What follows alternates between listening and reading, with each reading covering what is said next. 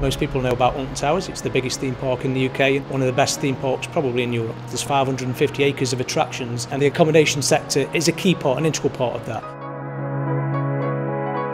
We've now got close to 2,500 beds, so we've got a constant demand for hot water, for baths and showers. We've also got one of the largest indoor water parks in Europe, so we've got 1 million litres of water that we have to keep at a temperature of around 32 degrees Celsius. We saw an opportunity in CHP, or combined heat and power, to generate power on site. Centrica Business Solutions were able to provide us a consolidated package, so not only were they the manufacturer and the installer and the service provider, they became our energy provider.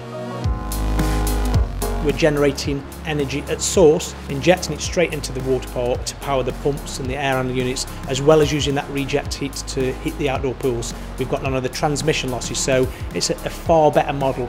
We are using energy far more efficiently. We're saving tens of thousands of pounds a year in direct utility costs.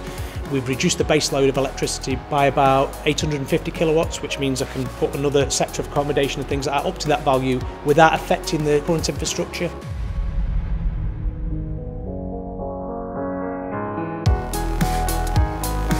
Obviously it's better because it's a carbon reduction initiative. We're saving around 12% a year, so it's good for people on our doorstep to see that we are doing the right thing by the environment.